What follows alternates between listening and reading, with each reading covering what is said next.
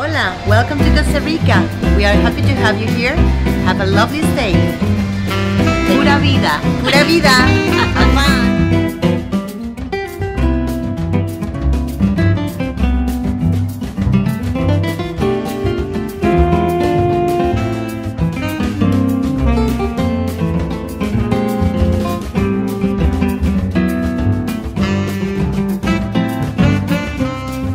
All right, many of you know I love surgery, and who better to talk about surgery, or at least the importance of an important component of surgery, than Dr. Markus Spies, all the way from Germany by way of Allentown, Pennsylvania, by way of Costa Rica. I'm from Allentown, Pennsylvania. I'm with Braun, the company who's producing suture since more than 100 years now.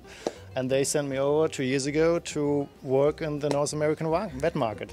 Well, and again, let's back up real quick. Yeah. So, many veterinarians aren't familiar with who makes the suture material they use, and Braun has been one of the leaders worldwide. We are one of the companies making sutures in more than 100 years. So we start producing sutures in 1908. So it's more than 100 years now. I think Mr. Braun and Mr. Kuhn at this time, Dr. Kuhn, developed the sterile production of catgut at this time. So we are probably the first one who were producing suture material.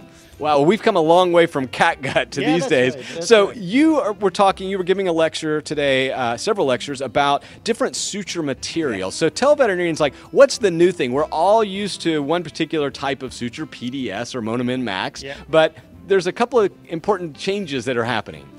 I mean, there were huge development over the last 30 years, but a lot of us were trained with sutures which we known from vet school. That was mainly the sutures which were developed in the 80s and 90s, so that was Vicryl at this time, PGLA, or it was PDS as a monofilament.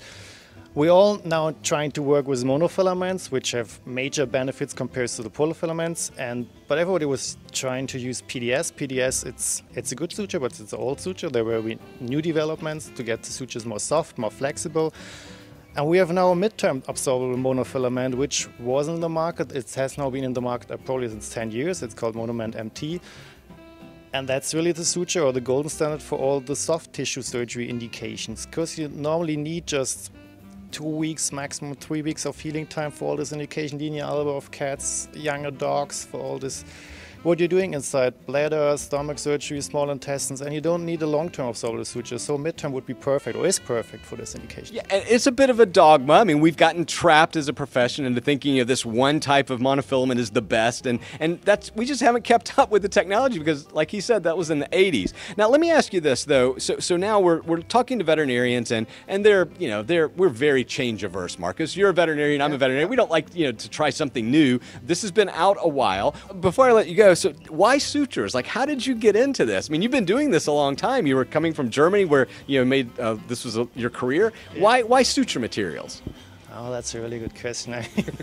I love surgery. Definitely, I was trained as a surgeon. So I worked 5 years in veterinary clinic, mainly in surgery, and I think I sutured some miles of suture with different suture materials. And then I changed to the industry side of the business, so manufacturing side of the business, and I would say they pushed me into the suture business. I like this business because, to be honest, there are not many people which are really specialists on the suture business. And as more as I know about this, as more I'm getting to be a specialist and to be, people like what I'm telling them, because really... Nobody tells us. Yeah. Nobody talks about suture. You know, from university, we were not really trained on sutures. When I came out of university, I haven't done any suture probably. So the first time I used my sutures was in my assistant's career.